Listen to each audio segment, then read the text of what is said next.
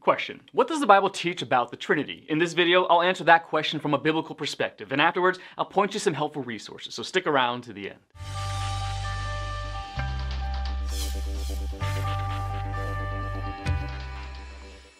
The most difficult thing about the Christian concept of the Trinity is that there's no way to perfectly and completely understand it. The Trinity is a concept that is impossible for any human being to fully understand, let alone explain.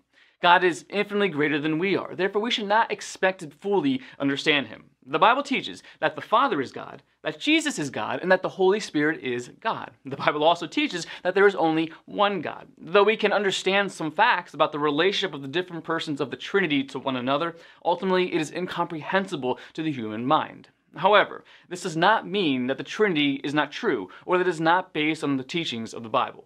The Trinity is one God existing in three persons. Understand that this does not in any way suggest three gods. Keep in mind when studying this subject that the word Trinity is not found in Scripture. This is a term that is used to attempt to describe the triune God, three coexistent, co-eternal persons who make up God. Of real importance is that this concept represented by the word Trinity does exist in Scripture. The following is what God's Word says about the Trinity.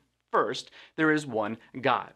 Second, the Trinity consists of three persons. In Genesis 1:1, the Hebrew pronoun Elohim is used. In Genesis 1:26, 3:22, 11:7, and Isaiah 6:8, the plural pronoun for us is used. The word Elohim and the pronoun us are plural forms, definitely referring in the Hebrew language to more than two. While this is not an explicit argument for the Trinity, it does denote the aspect of plurality in God. The Hebrew word for God, Elohim, definitely allows for the Trinity. In Isaiah 48:16 and 61:1, the Son is speaking while making reference to the Father and the Holy Spirit. Compare Isaiah 61:1 to Luke 4:14 through 19 to see that this is the Son speaking.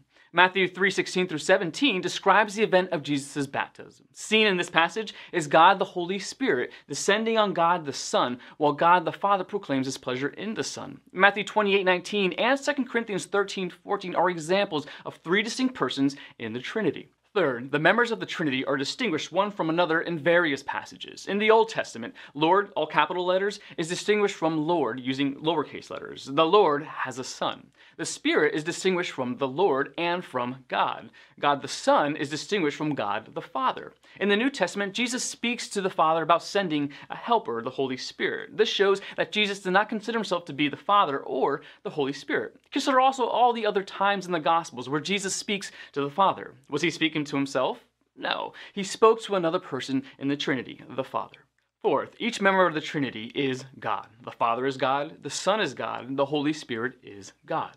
Fifth, there is subordination within the Trinity. Scripture shows that the Holy Spirit is subordinate to the Father and the Son. The Son is subordinate to the Father. This is an eternal relationship that does not deny the deity of any person of the Trinity. This is simply an area which our finite minds cannot understand concerning the infinite God. Concerning the Son, see Luke 22:42, John 5:36, John 20:21, and 1 John 4:14. Concerning the Holy Spirit, see John 14:16, 14:26, 15:26, 16:7, and especially John 16:13 through 14.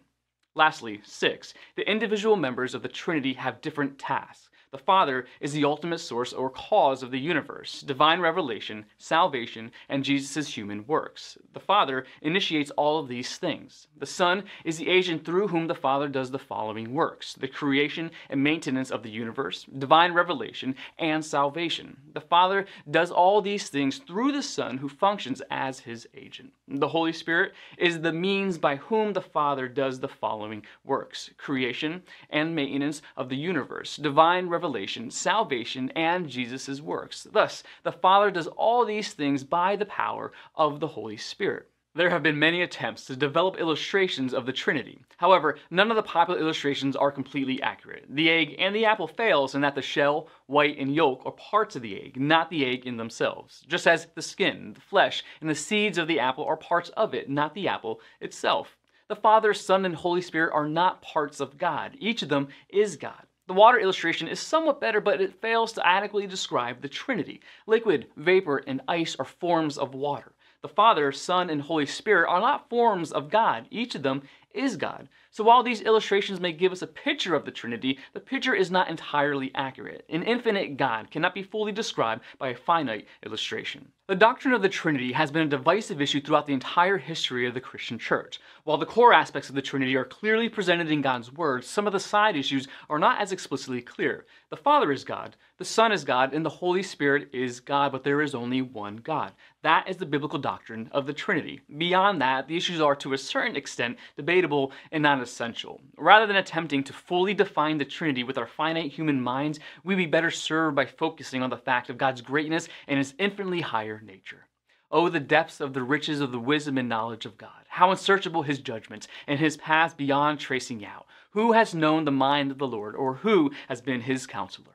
Hungry for more? Subscribe so you don't miss the next video. Visit gotquestions.org for more great content, and check out the details section below this video. There are several links to related articles along with 2 books I recommend. If you'd like to learn more about Bible Munch, or if you're interested in bite-sized devotionals, subscribe to Bible Munch on YouTube. It's linked right here. Now remember, if you've got questions, the Bible has answers and will help you find them.